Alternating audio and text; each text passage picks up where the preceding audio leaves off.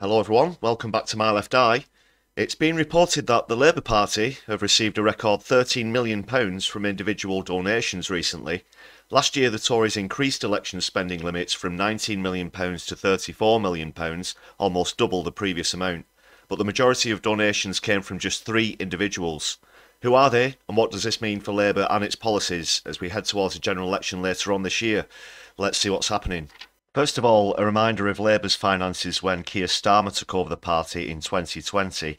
Former leader of the opposition Jeremy Corbyn left behind a purse of around £35 million, as under his leadership most of the money came from small public donations and membership subs after the number of people signing up rocketed to well over 500,000, making them the largest political party in Europe at the time.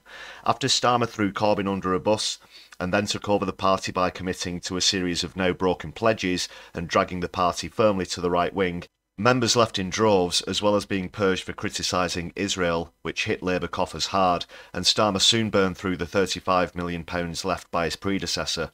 Trade unions such as Unite massively reduced party donations because of a dissatisfaction with the direction that Starmer is leading the party. Labour have had to reach out to individual donors to fill the gap, but what are they likely to expect in return from the donations? Let's take a closer look into it. So these are the 3 largest donors according to this BBC article. Labour Party Chair Annalise Dodds said the party had achieved its best fundraising year ever. The Conservatives' fundraising outpaced Labour's by about £17 million. 3 individuals donated more than £8.5 million to Labour in 2023, taking personal donations to a 19-year high. The biggest donations came from Gary Lubner, who's a South African who made his fortune through vehicle window repair and gave the highest amount of any single donor at £5.2 million. Supermarket tycoon Lord Sainsbury of Turville donated £3,070,000, and his daughter Frances Perrin became the highest donating woman the party has ever had, giving £1,060,000. Individual donations in 2023 were more than double the year before and £5 million higher than in 2019. This year, Labour also received more than £1 million from Ecotricity, the renewable energy company owned by multimillionaire Del Vince. Del Vince had previously been a financial supporter of Just Stop Oil, however has since recently removed his support for Just Stop Oil and concentrated on donating to Labour, although with Starmer pulling out of the £28 billion Green Pledge recently, I'm not sure exactly where Dale expects to get a return on that investment. We'll have to see as things move along.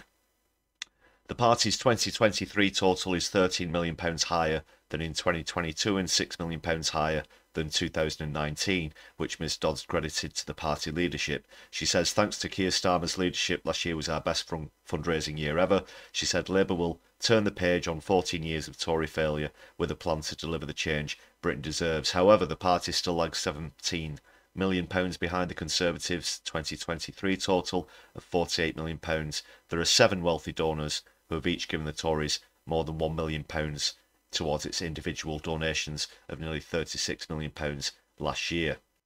The article does appear to point out that although Lord Sainsbury has donated to the Labour Party, he also left £10.2 million to the Conservatives after his death. Perhaps that's just more evidence of how closely aligned Labour and the Tories are at the moment. Let us know what you think about that. The article also says Liberal Democrats declared around £8 million in donations and Reform UK £255,000 last year. In total, political parties reported more than £93 million compared with £52 million in 2022 to the Electoral Commission.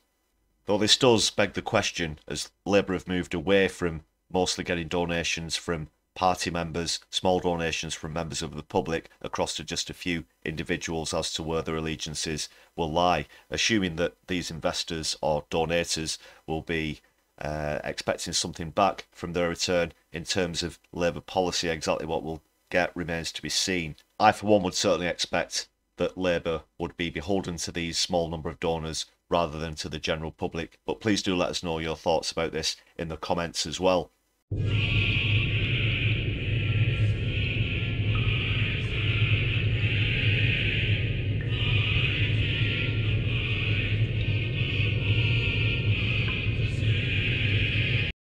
Thanks so much for watching. Please help to spread the good word by subscribing, hitting the like button and sharing our content around.